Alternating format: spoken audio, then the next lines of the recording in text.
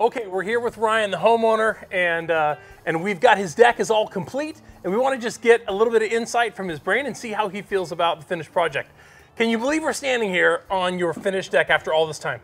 No, honestly, I can't. It's been a long time coming, and we were really excited and very happy with the finished project. You know, it turned out really absolutely beautifully. All the colors you chose, all the styles of everything that you chose. Let's talk a little bit about this particular portion of the deck, because of course there's two big sections.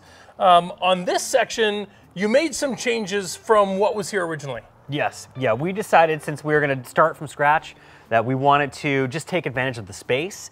And so we made the deck a little wider, and then we pushed it out further away from the house. And then we also decided to put railing on the deck that kind of completes the look of the deck. It matches the upper deck, and then it also makes it more safe. But we're really happy with those decisions because we just maximized the space and kind of created an outdoor living space for the basement.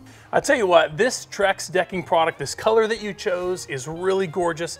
The black handrail really complements the color of decking, and the blind fastening system that you chose, all of those things work together to just make an absolutely gorgeous project. Are you happy with the color that you chose for your decking? Yeah, absolutely. We actually could not have picked a better color. It just looks natural from a distance, and it goes really well with the color of the house as well. For sure. I think it's fun to remember the decisions that we were making about what you wanted to do and to try to build that together in your mind. So Corey's up on the upper deck. Let's run up there and catch up with him, and we'll talk about some of the choices you made up there. All right, sounds good. Let's do it.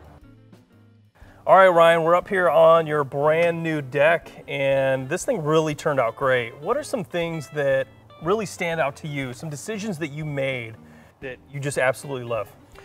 You know, some things that I didn't even think about once until I met with my contractor was deck board layout and the picture frame. And I honestly did not want to do it at first, but now I truly see why you do it on such an expansive deck. It really breaks it up, and when spring comes and we can bring out our decorations, it actually lays it out like 3 separate rooms. Now that we've got 3 picture frames, I can have a table on this side and I've got couches on this side, and it actually just breaks the deck up and makes it feel just a little more put together. Yeah. And that decision was very minor, but when it's done and complete, it just adds such a great detail to the overall project that I'm so glad that that my contractor brought it up. Yeah, it looks great. Now, one of the decisions that we made when we were at the par yard was regarding the rain escapes. Now, do you regret that decision, or what do you think of it? No, the rain escapes, honestly, is one of the best decisions we made.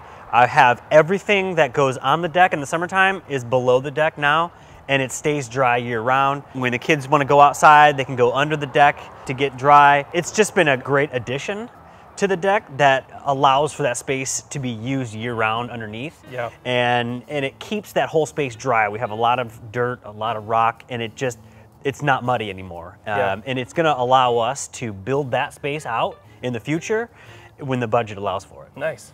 Now, this railing system really turned out great. Yeah. I love your choice of lighting on it. You went with the post caps and the wedge lights. Do you think it offers enough lighting out here? Yeah, I do. And we kind of wanted to be on more of the minimalist side with the lighting. We didn't want the deck to stand up too bright in the nighttime, you know, for our neighbors and for, I guess, the road. There's a lot of people that walk kind of in the backyard area on the street. We didn't want it to be too bright. We just wanted it to be functional lighting for when we're on the deck. And so going with the post caps as well as the post lights, I think that it lights the deck up plenty. Nice. Yeah. Well, there you have it. We are all done with this project. I want to say thank you to Becky and Ryan for allowing us to come in here and film for the last few months.